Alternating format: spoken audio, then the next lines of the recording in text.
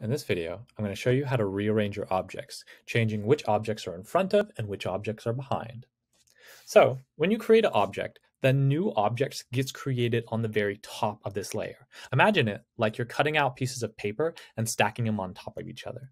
So I'm going to select this object and I'm going to create some duplicates. And so every new duplicate is going to appear on top of the prior ones. And so the newest thing always shows on top. If I want to change the arrangement of them, there are a couple ways to go about this.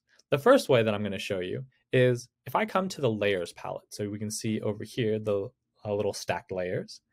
We can see that my layer comes with its own dropdown and showing everything that exists on this layer. And as I bring that dropdown, you can see that I have my various polygons that have been made. And I just gave them a generic name since I didn't name them. And it's showing me right now I'm selecting this polygon, the topmost polygon. It has a double circled. As I click on different objects, you can see that it's showing me which one I'm grabbing.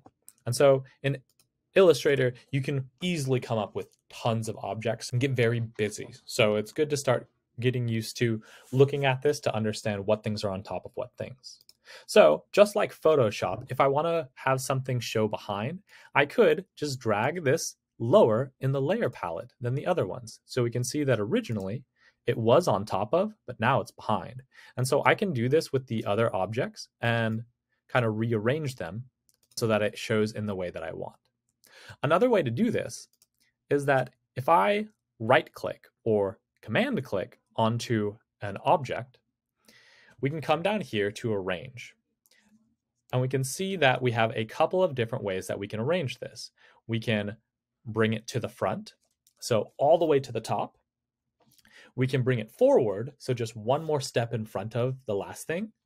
We can send it backwards, so one step behind, or we can send it to the back, so all the way to the bottom. And we can see that its quick keys are Command and then the bracket keys to move it either forward or backwards.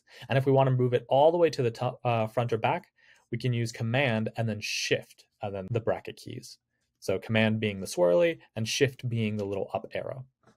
So I can do this manually, or I can use the quick keys. Personally, I like trying to learn the quick keys because I think that is a little bit quicker. So I have this object selected and I am going to start moving it forward. And we can see that in the layers palette it's moving, but also in the picture. So I'm just using the bracket keys and it's just jumping forward in line. What is on top and what is on bottom. And I can move multiple things at once. Remember, we can select multiple objects, and as I move that pair of objects, they will move together in the line. Something else to keep in mind is that just like Photoshop, I can have different layers. So I could create a new layer altogether, and I'm going to create this rectangle. And let's give it a slightly different color, shall we? There we go. It'll be black and white, so bland. And we can see that on this layer, I have this rectangle. And if I move this entire layer beneath my blue layer, so my layer where all of these guys exist, we can see that it is always behind all of the objects there, or it is in front of all of the objects there. And so even if I try to bring this to the very top, so I'm going to right click, come to Arrange, and tell it to bring it to the front, it brings it to the very front, but it only brings it to the very front of that layer. So keep in mind these these multiple layers that you're putting together. One layer is on top of the other layer. And then within that layer, they have their own hierarchy of what things are on top of each other. So you can peel these apart by going to the drop down and kind of checking which ones are which, or by just kind of playing around with it.